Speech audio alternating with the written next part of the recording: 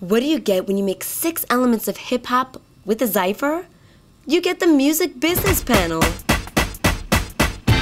101, where only Rick Schwartz of 6 Element and Jay Whitfield of Cypher Entertainment can bring out some of music's heavy hitters to educate the public on the state of the industry, where it's headed, and the unglamorous truth.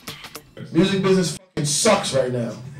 That comment coming from DJ Cypher Sounds of Hot 97 talks about some of music's nemesis. They make a song in the studio in their crib and they just mix it real loose and send it out. So you don't know which one they want to focus on. You don't know which song means something to them, or if this is trying to get a buzz. That's similar to what you were saying. They don't put the time and effort into making the music. But that doesn't stop these hopefuls from grabbing their chance at success covering every genre, from jazz. But for now we're staying undercover. Now I think To hip-hop. It was all educational. They fed us a lot of stuff that we didn't know. The downloading has kind of hurt things a little bit. Pro Tools for engineers has hurt things because I was also an engineer and we made money on the process of making music. To get in touch with the legends that started this music business game and get information that you wouldn't get otherwise.